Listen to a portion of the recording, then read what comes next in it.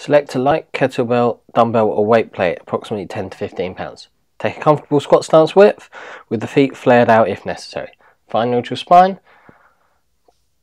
Tuck the chin by pulling the head down and back. Press the kettlebell out in front of you and squat down.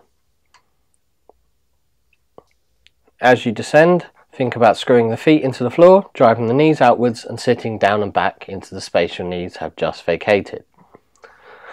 Pause for a second at the bottom, making sure the core is tight and you have maintained your neutral spine and double chin before standing back up and repeating for the desired reps.